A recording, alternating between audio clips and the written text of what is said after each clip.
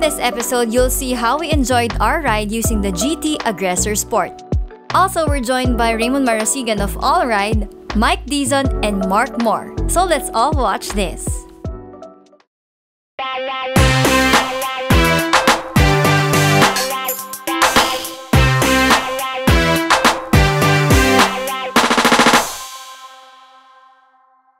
Hi guys, we are your darlings, Levi and Sara. Today we were invited by RD Cyclists to try this brand new bike. It's a GT mountain bike. So mamaya nyo makita ko anong model. So ito try namin. Excited na kami. And we're going for a quick ride to test it out with other cyclists. At saan nga ba yung quick ride ito? It's no other than my alma mater, UP Diliman. So after more than a decade, I'll be visiting my alma mater. Hindi ko alam kung ganun pa rin yung itsura niya or kung may hot monay pa rin natinda doon. Nakakamiss yun! Malay mo nandun pa rin yun. Oo. We're going to bike to RD Cycles muna.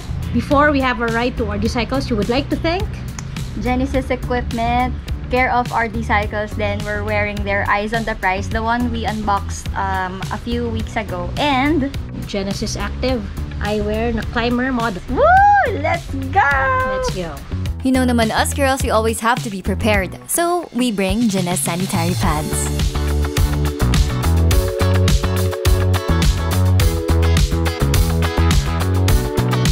We're finally here in RD Cycles. Yay! Parang second home namin to kasi palagi kami balik na balik dito, no, Ellie?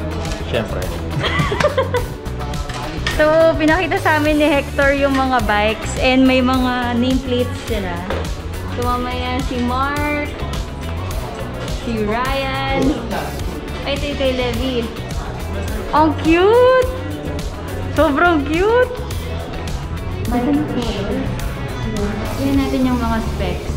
This is a GT Aggressor Sport hardtail mountain bike. It has two color choices, red or blue. It comes in different sizes, extra small, small to medium, medium, and large. The frame is made of GT 6061 T6 aluminum frame. It has Sunrace 14 to 34 7-speed cogset that has Microshift RD M26C RD and Pro Wheel Alloy 4232 24 crankset with Microshift FD M20M FD. It has mechanical disc brakes and 160mm rotors. Also, it has WTB SX 1932H rims, all for the price of 21,500 pesos. Sama mo tayo. Makadalihin mo kami sa trail, ah!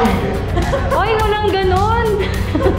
Ngayon ulit lang ako gagamit ng 3x. Last time, I had a Turn Joe na 3x, folding bike na mountain bike.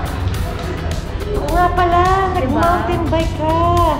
First time kong magma-mountain bike talaga, kaya excited ako. Yes! Road bike ako naman. All the cyclist vloggers, all the influencers are here na, invited by RD Cycles. Hi, Mark! Hello! Hi! Ano bang sinasabi niyo sa vlog? Yung vital statistics mo. Ay, pwede, Say hi, Raymund. Hi! Kumain na kayong donuts? Hindi pa eh. Mamaya na. Wala pa kami karapatan. Wala pa ba? Nahiya naman ako! Parang ang sarap. Sila lang ang pumadyak pa. Mochi donut.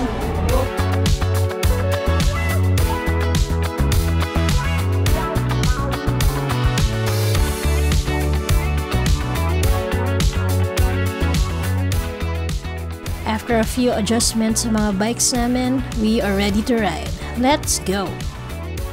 Good luck! Good luck to us! Baka kung saan tayo dali ng mga to? Oo nga eh! Hi, darling! Hi, darling! Ganda ng bike! Bagay sa'yo. Bagay sa akin? Yeah. Sige, akin na to! Hi, darling!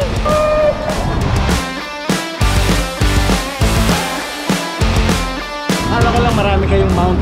Ayaw! Ganun pala. Ano, mano-mano tayo. Hey, Hector! Woo! Hello! Sarap mag-bike. Coach Eli! Ganda ng shades mo! Genesis ko yan. Oh! Eyes on the prize! Wow!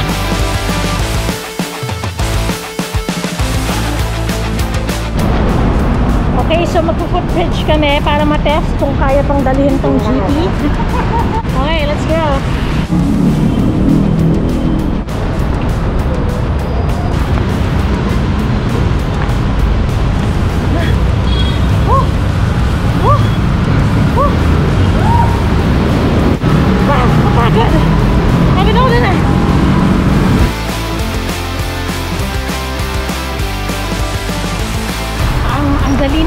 mag-adjust. Sobrang nag-enjoy ako.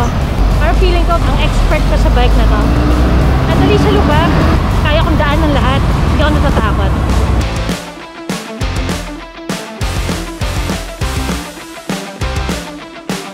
So, we are on our way to the main gate of UP kasi nakailang attempt na kami.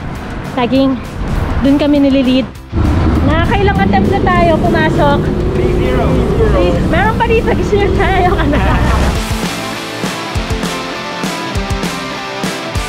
Oh my God! It's good to be back! Oh my God! After more than 10 years na dito ulit ko eh. Dito ulit ako. Hi darling! Hi darling! Woo! Unfortunately, hindi kami pinayagan magbike sa loob ng UP Diliman. Sayang, excited pa naman kami. So maghinhawa kami plan B. Trail! Trail! First stop namin is Mang Larry's in Maginhawa, Quezon City.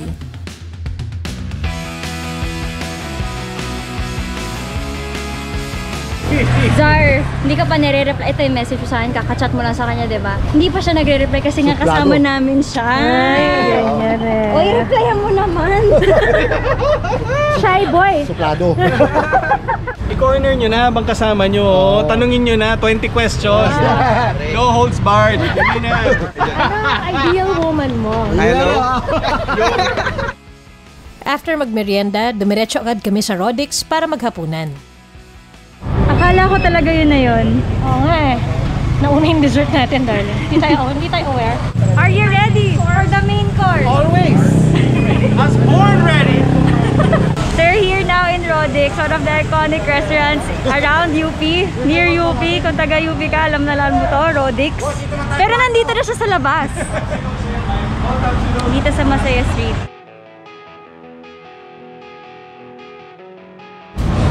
Ay, darling. Ellie, ba't ka tumitingin? Ikaw ba darling ko? Bang silog. Let's eat!